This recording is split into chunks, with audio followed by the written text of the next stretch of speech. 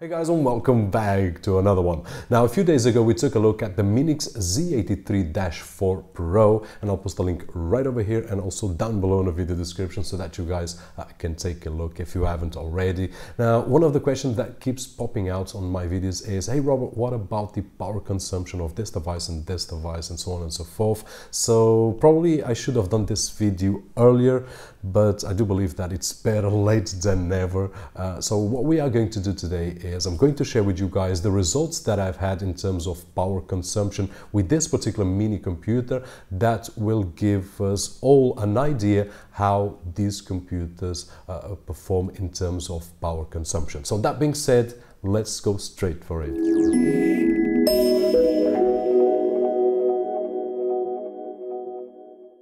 And we are back, and before I start sharing all the results with you guys, just have in mind that the Minix Z83-4 is equipped with the Intel quad-core Z8350, and although we are focusing on this particular machine, any machine with similar specifications will draw more or less the same power that this mini computer will. So this video, although we are talking about one machine, will be useful, at least in my opinion, of course, for this category or this kind of device. And taking that out of the way, let's go straight for the results. And starting with the first result, which is when the computer is completely shut down. As you can see on screen, we are wasting, in this particular case, 0.8 watts per hour. And guys, this is no secret, as all of you know, anything that we have plugged in our socket is drawing energy, although it's a small amount, is drawing energy. Now, the great thing to do would be to unplug everything that we are not using, but if you are like me,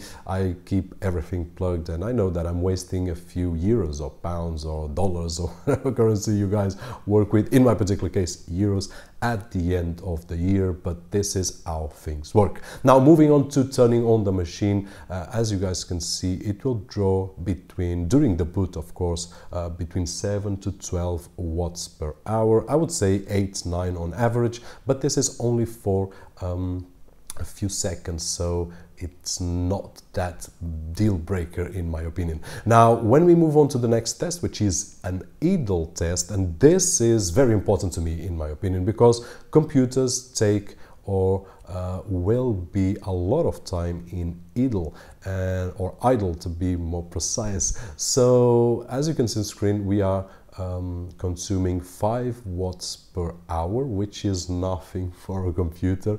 And I would say that this particular test is really interesting because I've seen several older machines in the past wasting, and this is the appropriate word, wasting, about 100 to 150 watts on idle or idle, and doing exactly the same, which at this moment is idle, but this just to say that in offices with older computers, especially when we have 10 or 15 workstations or 10 or 15 employees, if you want to use that word, it is a lot of wasted energies. Just do the math and compare using one of these small devices and one of the older boxes. And one thing that I see even in my workplace is that people usually don't turn off their computer, so they will leave it on a sleep state, which is the next result that I'm going to share with you guys. Moving on to the sleep state, as you can see on screen, the lowest result that I've got was 3.1 watts per hour,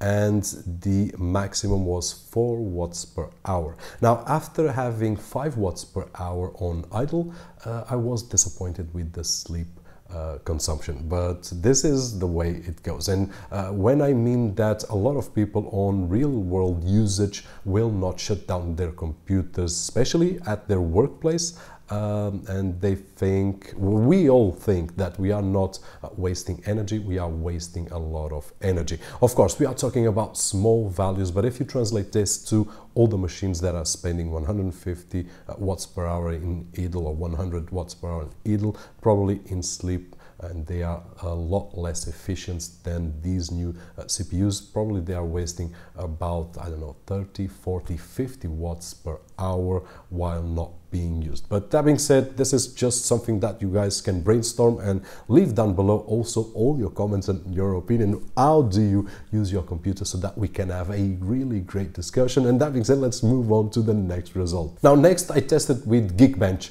just for a few minutes to see how far we could go, and I was not really pleased with this test. As you can see on screen, we have about 5 on minimum and then 15 on the maximum. But what I saw on Geekbench, which is what it is, a benchmark, a synthetic benchmark, is that when it's pushing the CPU, it will go up and then it will go down. But it's the way it works, so it's a synthetic benchmark. And I thought, okay, let's do a more aggressive synthetic benchmark, which is 3D Mark Score Ice Storm Extreme. And in this particular case, it's not only pushing the CPU, but it's also pushing the GPU, which is in any machine what will consume the most. And as you guys can see on screen, the maximum that we could take out of this was 22 watts per hour. And before we move on with the rest of the test, this was actually the maximum that I could draw out of this machine.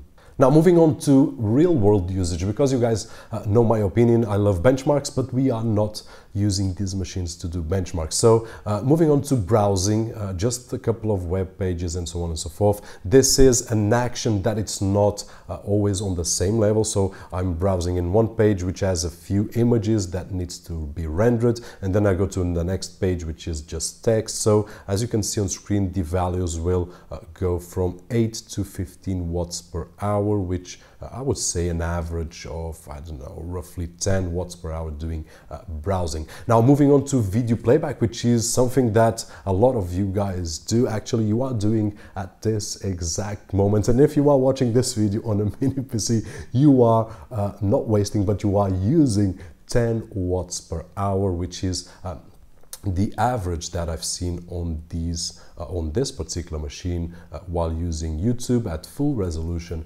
And actually I'm really happy with this result, because these days a lot of people consume multimedia on their tablets, on their mini computers, on everywhere, and this was on this particular mini computer. 10 watts per hour is not that much. Now, the final test that I did was playing around with Word, and once again I got some interesting results between 8 and 10 watts per hour, which I would say that it's the average that we are going to spend using this machine, browsing the web, watching videos, playing or working, to be more accurate, with Word, Excel, PowerPoint, and so on and so forth.